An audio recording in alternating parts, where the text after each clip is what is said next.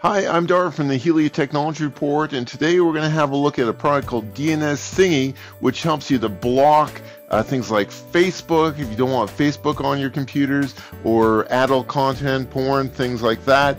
It could be news sites, it can be pretty much anything that you want, and DNSThingy makes it really easy to block these things from your computers and reliably, so other people, so folks around just can't go and consume that content. So we use a product like this. This is a Pfsense Firewall. This is the SG2440, but if you're a smaller operation, you might want to look at the SG2220, or for home use, the SG1000. There's links down to those products here as well. So let's jump in and see how easy it is to do this.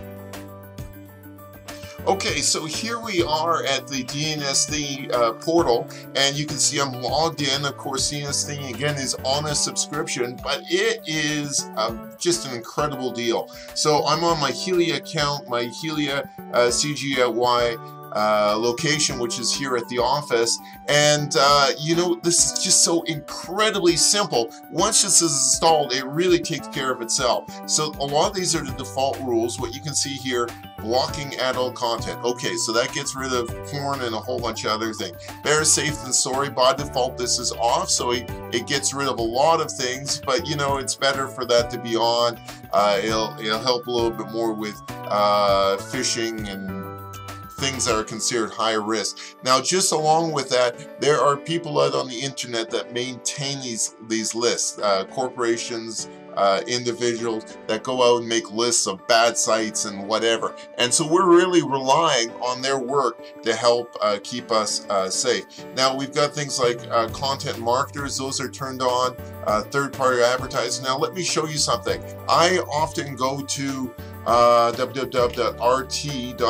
This is a news site, and there is usually a lot of different advertising. What you see here, here's a good example. We've got this box on the screen. This is normally a banner ad, and it is no longer coming up. Here's another one, another banner ad. And here's another square here, it's a banner ad. And so because I've got these settings on here, block content marketers, block third-party advertisers, they're just not showing up on my site.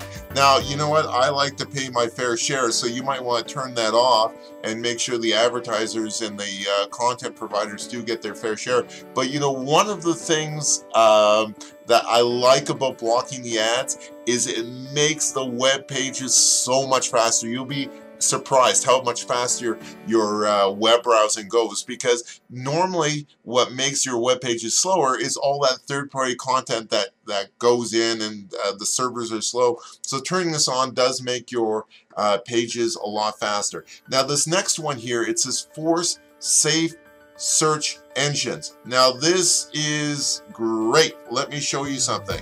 Now normally if you type in, I'm going to type in porn. Now close your eyes. Actually, you don't have to, because this is safe now. Normally if you type in porn, you're going to see a whole bunch of bad stuff showing up here.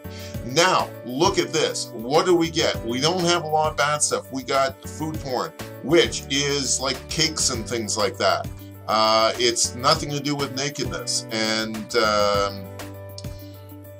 look at this. News. We've got news stuff coming up.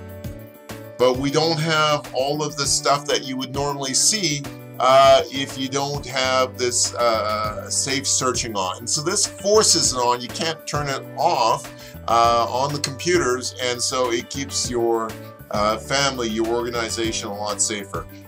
Same thing with YouTube. We've got safety mode for that. Streaming and download faster, and no social media. This is one that I've created myself, so I'll show you how we went and set this up. So on the left hand side here, there's something that's called My List. So we're going to go in there. I've created one that's called No Social Media, and you create it simply by calling create a list here. So I'm going to open that up, and you can see I've got Facebook and I've got LinkedIn here. And so I don't want Facebook or LinkedIn used in the office. Actually, I do. I love social media. We do a lot of stuff. This is an example. So we're going to go back to my rule set for this location. I'm going to turn that on.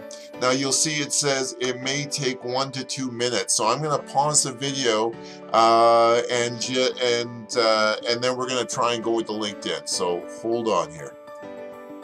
Okay, so we are back. I closed my browser, cleared my DNS cache, and so we can have a look at this now. So I'm going to go in here and I'm going to type linkedin.com. Oh, let's try that again. linkedin.com. So it says site cannot be reached. Great. Now we're going to do facebook.com.